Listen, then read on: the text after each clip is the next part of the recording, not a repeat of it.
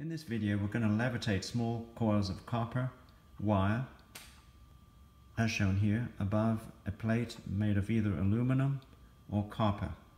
You'll need a high frequency power supply. This is actually a fluorescent lamp ballast, small one like this. These can be used, you can find these in fluorescent desk lamps.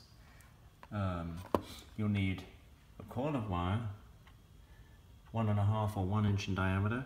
And you can vary the number of turns, you can vary the wire thickness. Here's one that has thick wire. Here's another one that has thin wire.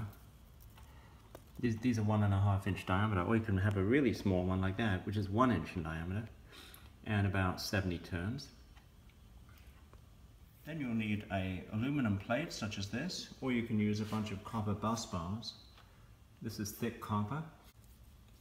This will be the former to give the correct diameter, like this.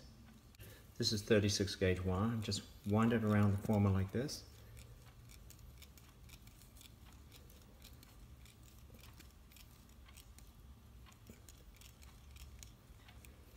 And then when you finish winding, bunch it all up like that, and then twist it off like this, making sure to keep everything together.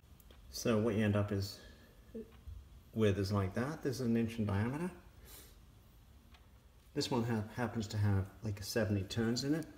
And you need to strip the ends. So use sandpaper like this, grab the ends, and just do this. Now we're going to test out our ballast to see if it's working. So let's see. And there it goes. It seems to work pretty well.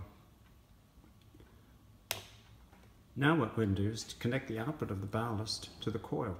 Here it is on aluminum. Let's turn on power. There it is hovering.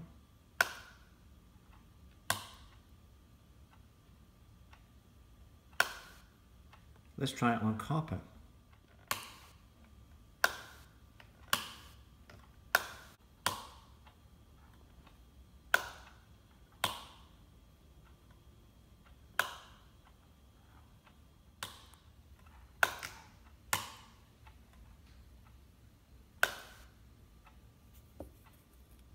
Pretty hot. Can't leave it on for very long.